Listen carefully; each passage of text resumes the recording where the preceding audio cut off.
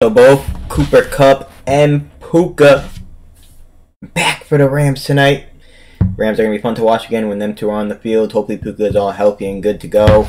Cooper Kupp, same with him, bro. The trade rumors around him are crazy right now. I guess it kind of makes sense to trade him, but also it's like as good as he is, but, obviously the health concerns for both of them. So with them in the lineup and Matt Stafford, the Rams can beat anyone. I'll be honest.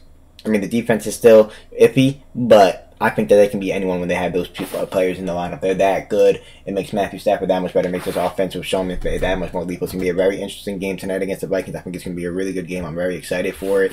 I do think the Vikings will probably come out with a W, but who knows? Maybe not. So we'll see what happens. It should be a really good one, but I'm glad to see these players back. It makes football way better.